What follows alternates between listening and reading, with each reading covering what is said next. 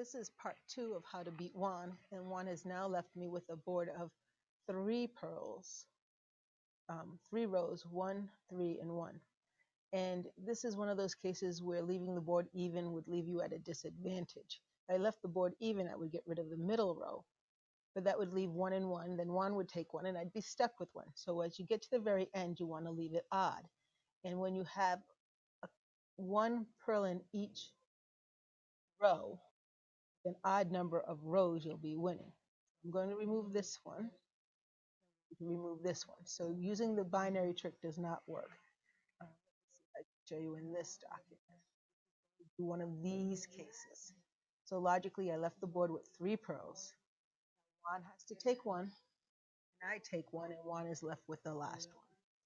That's how you would do it when you have single pearls. And let me just minimize that for a minute, and we'll go back over. Okay, so it's Juan's turn.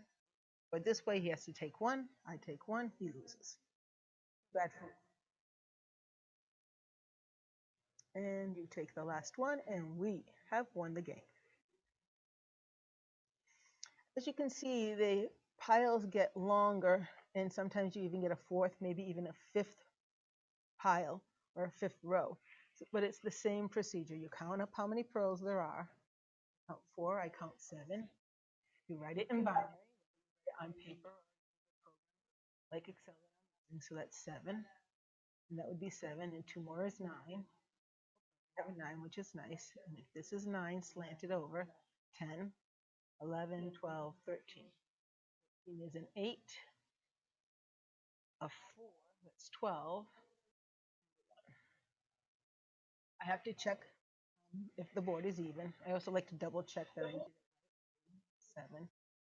Okay. So the number of 8s is even. I have 2 8s. 4s is even. I have 2 4s. The number of 2s is not even, and the number of 1s is not even. So if I get rid of a 2 here, I have 7 pearls altogether. And if I delete that one, 5, and I can delete this one, that works perfectly well. So the 1 and 1 here, I leave 4 pearls on the top, and I have an even number in the 1s in each of the columns. We're all good to go. So I leave 4 on the top. So I count 4. 1, 2, 3, 4. Away they go. Juan's turn. If the board starts even, you let Juan go first. I wasn't paying close enough attention. What did he do? So we have, oh, did he just take 2? I think that's all he did. He left me 2 on the top. So I went 1 there and delete this. So how do I get it so that the board is even? I'm going to just count. That's 4, 6. Okay. So I changed of these because they have to match each other, so I can't touch those. This one is the only one, is the first one from the left that has an odd number in the row. So I'm going to delete that. That'll give me 4 pearls to work with, and I can move around. And so now I have 9 here, and I need a 1 in this column to match the one that's here. So I have 2, 0, and it'll be 2 once I hit enter. So I have an number. So if I leave 11 in the bottom, that means take away 2. 2, 4, 6, 8, 11. So I take away the last 2. Please count first and take them away so I don't over click. And everything's good.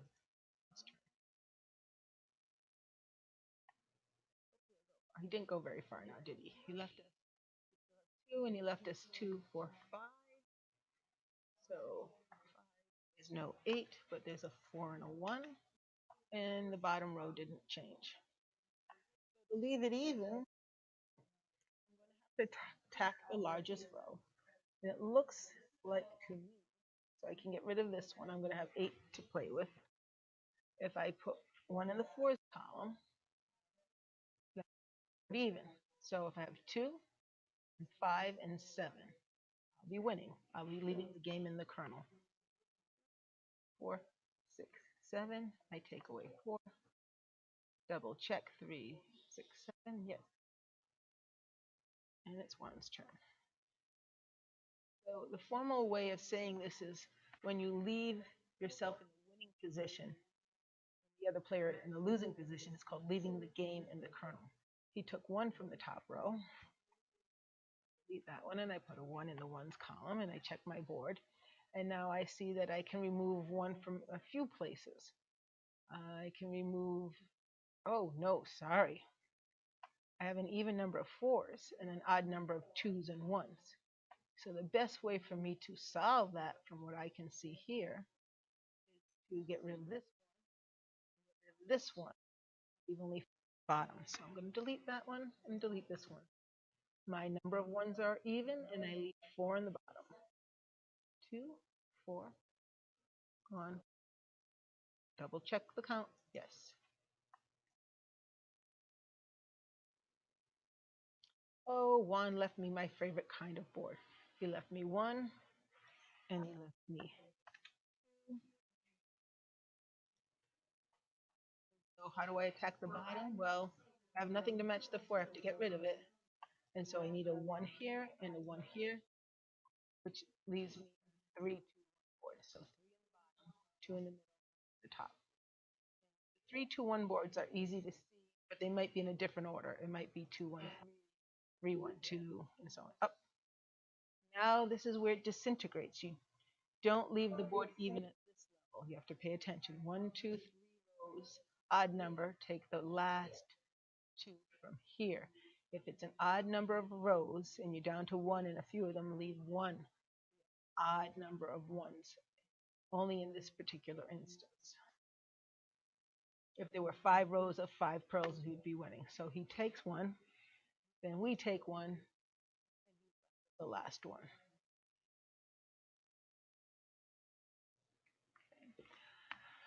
Okay, let's try one more and then we'll move on. So I see, I count 7, which would be 4, 2, 1. And if that's 7, 8, 9, 10, 11. So 8, 10, 11. And if this is 11, 12, 13, 14, 15, 16. Just a single 16-bit on. Can you tell where we're going to start? Nothing can match the 1 in the 16s column. Very rarely I don't think I've ever seen a 32 column board. So nothing can match this one. So I'm going to have to get rid of it. And then I just leave enough 1s in the columns to make the board even. So I'm just going to delete that. And I need a 1 here to make the 8 even, and I need a 1 here to make the 4s even. Now my numbers are even, and I leave 12 in the bottom, and I'll check. Yeah, there it is. So I'll leave 12 in the bottom. 2, 4, 6, 8, 10, 12, and 13, 14, 15, 16. So there's 12. Get them the last. When it gets to be a bigger board, sometimes I don't write the last row. I just write the first 2 rows and then figure out how I'm going to leave it even from there. He took 2 away, left me, he did leave me 2, 6, 8, 9. He left me 9, so that's an 8 and a 1. So the 8s are even. The 4 here is not even. Nothing matches that 4. So I need to zero out the 4.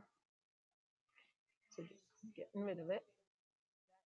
And I need to zero out the 1s column. So now I have an even number in each column, and that means I leave 2 in the top. So I count my 2 and then remove the pearls.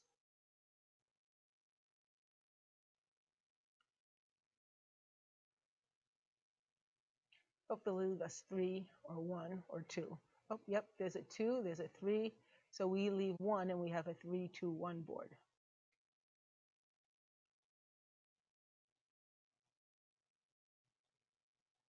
And just to show you again from the notes, there it is, that leave single pearls, an odd number of rows, leave a single pearl in each row. Leave the board even when possible, leave it in a 3, 2, 1. Okay. And then count out the binary, make the number of ones in each column even, and